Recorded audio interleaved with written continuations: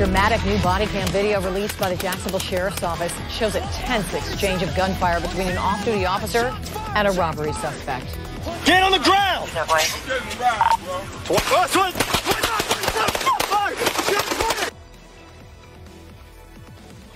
Just within the past few hours, police released that footage, and we've had a chance to go through it. The shootout was in broad daylight yesterday on the west side.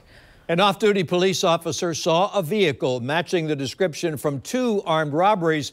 The officer then carried out a traffic stop on Line Street near Commonwealth Avenue. News4Jax reporter Eric Avanier is joining us live with new information about the accused shooter and the passengers. Eric.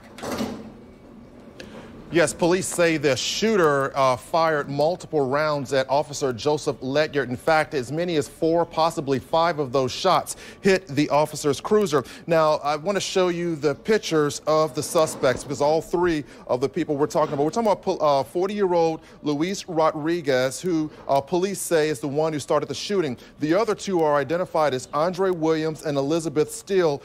They are wanted for, or they are facing charges for armed robbery. Now, here's a clip of that police body cam footage showing what happened. Get on the ground!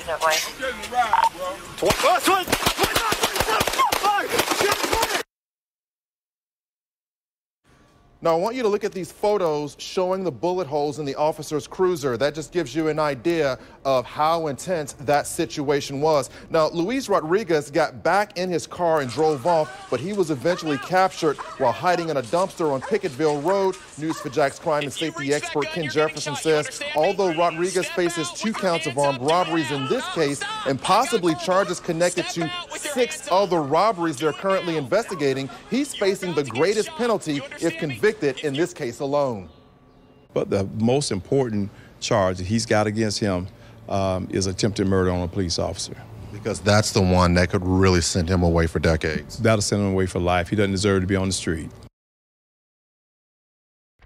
As for Officer Ledyard, he remains on administrative leave while this shooting is under investigation. It's also worth pointing out that this is now the 2nd time in his 5-year career with JSO that he has been involved in a police officer shooting. Reporting live from outside JSO headquarters, Eric Avanier, Channel 4, the local station.